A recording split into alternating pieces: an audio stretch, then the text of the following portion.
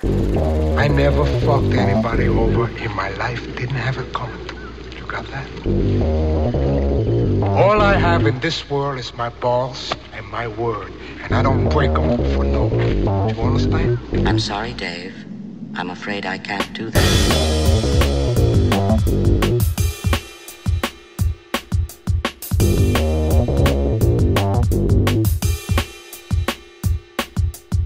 I work for Kaiser Soze. Tu me déçois énormément. I work for Kaiser Soze.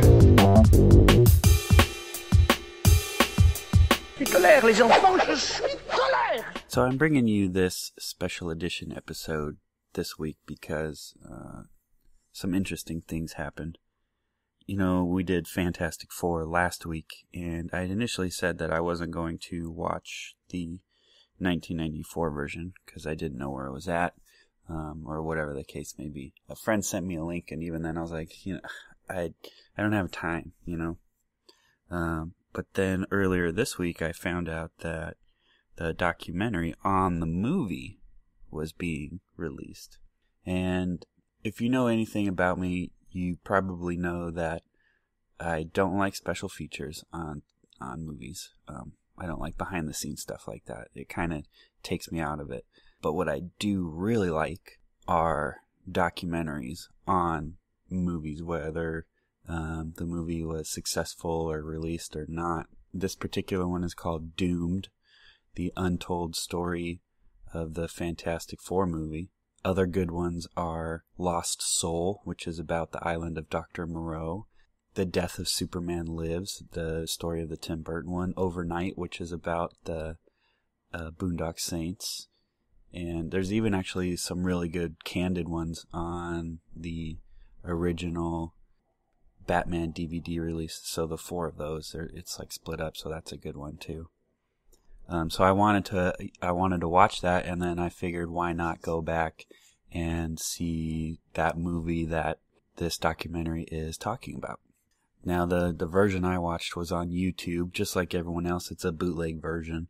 I don't know, the images I was Googling show a better quality one, so the one I had looked like it was a copy of a copy of a copy, and then it sat on someone's shelf for 5 years, and then it was watched 300 times, and then it sat again. It was very washed out and hard to tell what was going on half the time, but it was still interesting to see. I didn't have quite the reaction I was looking for. I thought that this movie was going to be just utter shit. And it's really not that bad. It looks like a TV show or an episode of the Flash from before the one that's on the CW right now. Kind of some things that I noticed, some similarities to the new movies is they do name the team. When they first go and get John and Susan, the mom's like, "Oh, look at you, the Fantastic Four." And I kind of rolled my eyes because I thought that was funny. While it's not a good movie, I guess, some of the things that did kind of stand out to me were the effects aren't bad. If you watch the documentary, they kind of go into a portion of the visual effects itself, but they're not too bad. You might laugh at it, but like the thing that really stood out to me is the Thing costume. I thought that was beyond what it was, better than it had any right to be. And really, they should have used that same look for the 2004 version or whatever. And there are some bad parts of this too.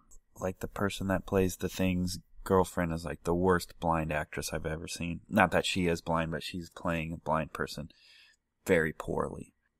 Dr. Doom's movements, which are actually addressed in the documentary, are very animated, and they're not like that. That kind of threw me out of it, like his hand animations and things like that. And plus, they give it sound effects when he's doing it, so that made me laugh. And if you've seen it, there's a part at the end where Sue and Reed get married, and they're driving off in the limo, and this terrible stretchy hand sticks out of the sunroof of the limo and waves at everyone. That's a comical moment right there. So one of the things that first popped into my head when I'm watching this version is, if it's an ashcan copy, which means like they made it just to retain the rights. Like, why go through all this trouble for visual effects and editing and music and things like this? And I'm wondering this through while watching the actual movie.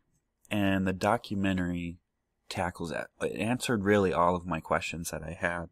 So going into this, when they're making this movie, the cast and crew had no idea what was going to happen. I don't think they would have put in the time and the effort if they knew this. I don't think anyone would have, really. They were told it was going to be shown in theaters. They even did promotion for it. They were going out to Comic-Cons and events and things like this, promoting the movie. There was even a trailer made that they showed in movie theaters. And so if you're familiar with Roger Corman, he makes very low-budget movies. That's why they went to him for this movie. And one of them that he made was called Carnosaur, which was meant to take advantage of Jurassic Park's success. Which, as a little kid, like, that was one of the movies I watched the most. Jurassic Park 2, but I'm talking about Carnosaur. And they actually had a trailer attached to the VHS of that, so I'm kind of curious if I've ever seen the trailer for this movie. I'm going to try to get my hands on a VHS copy of Carnosaur, and then I'll try to find a VHS player to play it on to see.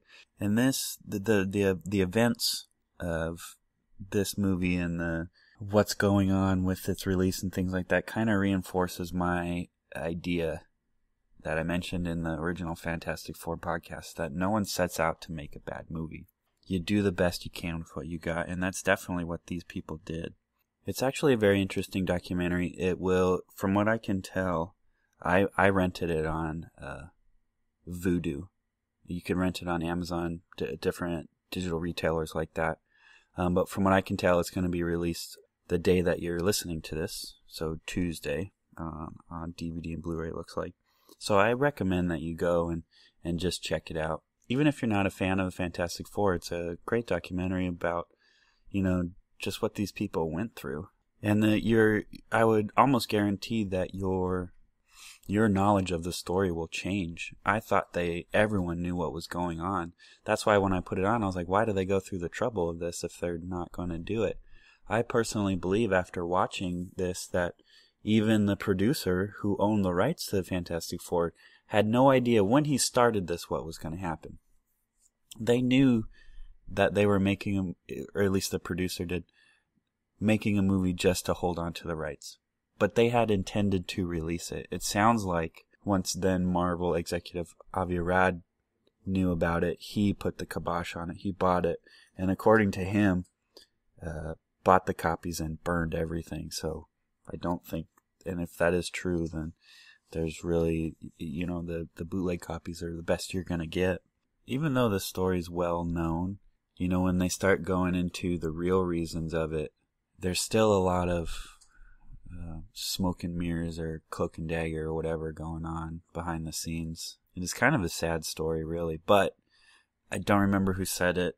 Everyone kind of had the same idea going into it, but one of them specifically said that this movie's probably reached more people in this current situation than it would have if it had been theatrically released. So they're looking at it like, yeah, it's kind of a bummer that we made this movie that no one's ever going to see, but we had fun doing it. We don't regret it by any means, and they've kind of become little celebrities off of it to begin with. So I encourage you to go check it out. Again, it's called Doomed. There's also an article that kind of inspired it called Fantastic Foe, F-A-U-X. You can Google that and read that article. They're both great little insights into the nature of Hollywood sometimes. I thank you for tuning in to this special edition episode of the Fantastic Four. Next week, I'll give you a little tease. We're going to do Sherlock Holmes, I believe.